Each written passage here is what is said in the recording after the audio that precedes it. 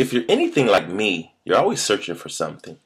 The best search query I found would be Spotlight. Come up here and I type in the word game as example here, and you'll see all my different searches for Spotlight all over my computer, all over the place, even dictionary.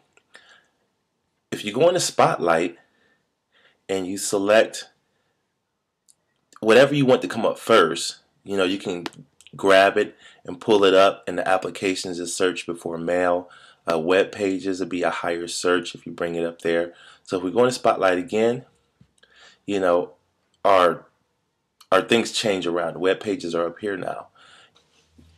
Also, you can come over here to privacy, and if there's something that you don't necessarily want your computer to search, you can add it in. I dropped this icon here on my desktop, this photo on my desktop, to show you an example. I choose that actual folder. Now when I go into my search, I would not get anything from this overdrive welcome folder within my search.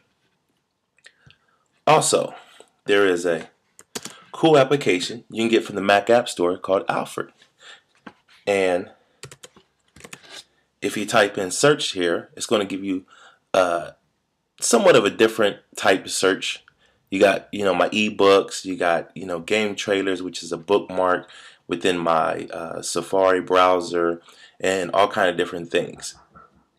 So check it out. When you're searching, make sure you search effectively. Thank you, and have a great day.